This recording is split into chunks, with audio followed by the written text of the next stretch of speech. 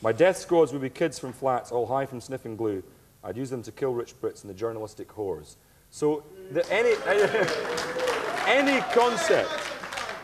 So you're not mellowing. It's not. You're not taking the Paul McCartney route. You're still. No, really, no. You know what I mean? What makes you write? What is it within you? Is it? Do you feel it's stuff you've got to get out? I need the money, you know. Is that? You just need the money, or are you a poet, really, Shane? How do you view yourself?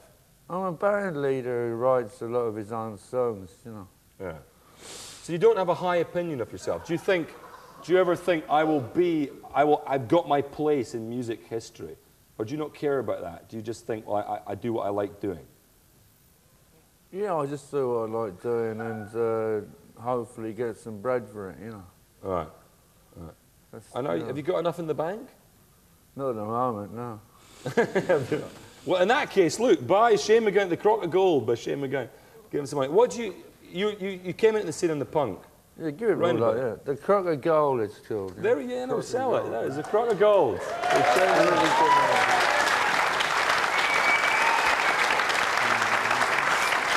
Shane's on the back, Shane's on the front. I did the painting on the front as well, yeah. Did you? Yeah. You are multi-talented then? Oh, yeah. Yeah.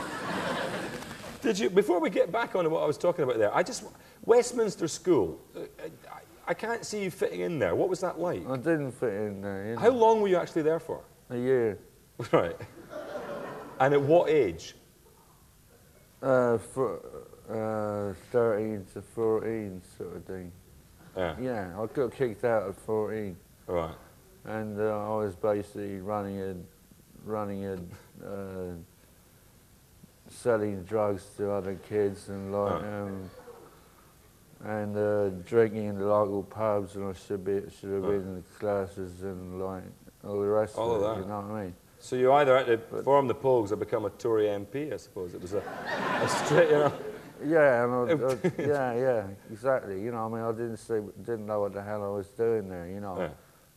like priests and teachers at other schools had convinced my parents that I should try for a scholarship into this place. You know what I mean? Like, because I was very talented. You know? But did you write then? Did you write when you were a kid? Yeah, I wrote. And it's because of my English compositions and English that you got in, right? Yeah, that I got in. You know, as a special kind of thing. You know.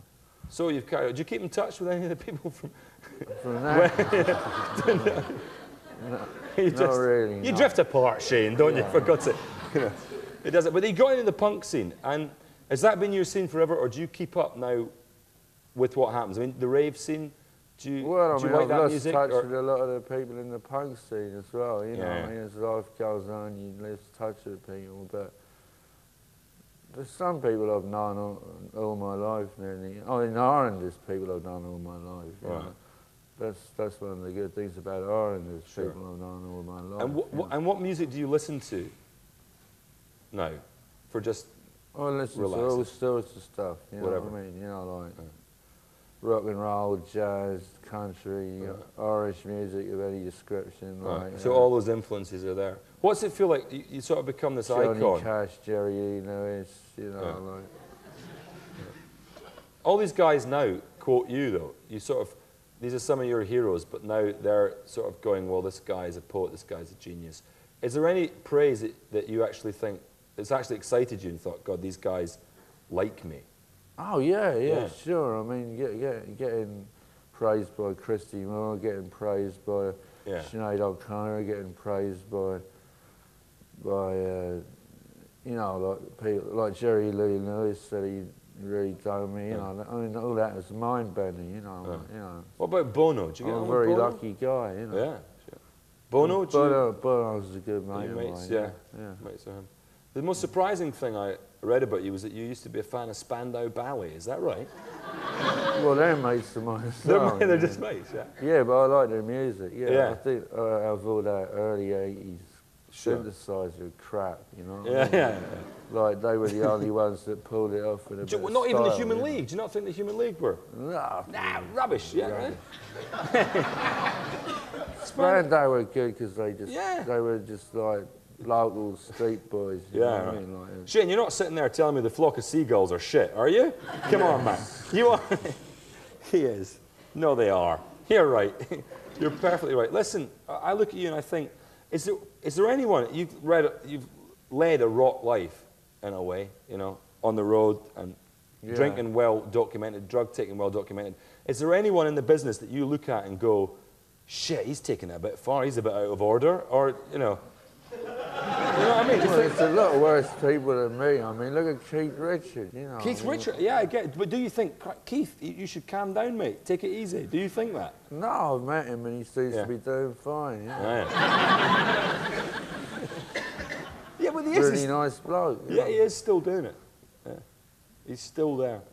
What is your... is the thing that pisses you off most, people talking about you drinking? Well, it does get a bit boring after a while. Right. It has got a bit boring over 15 years, you know. Is that what does every journalist open an interview with you about drink? Yeah. Right. Yeah. Well, I won't pursue it. Right. Other than... You managed to mention it, but you won't be... Yeah, I mentioned it, but I'm not, I'm not bringing it up as a topic, obviously. So, because instead, I don't want to talk about drink, I want to talk about acid. Is it true? Is it actually... Shane, tell me it's not true that you used to take 15 tabs of acid a day. That this can't...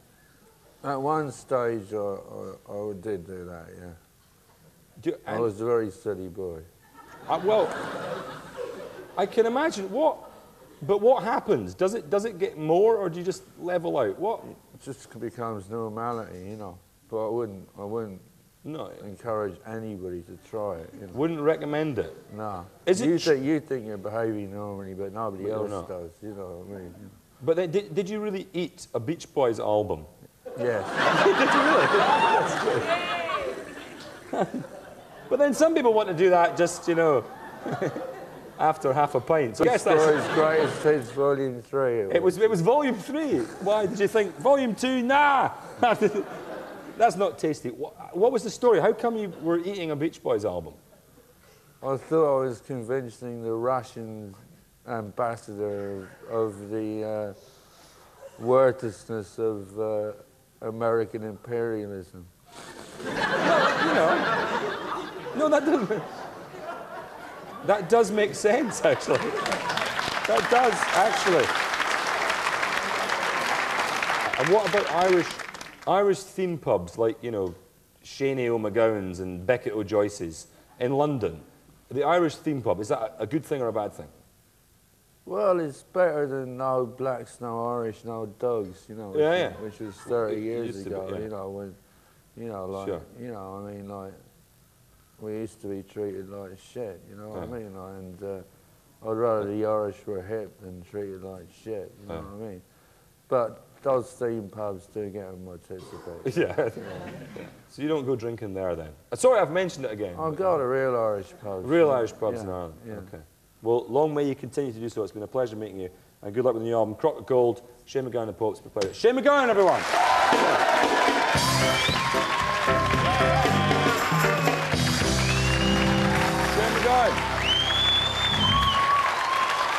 Shane MacGowan.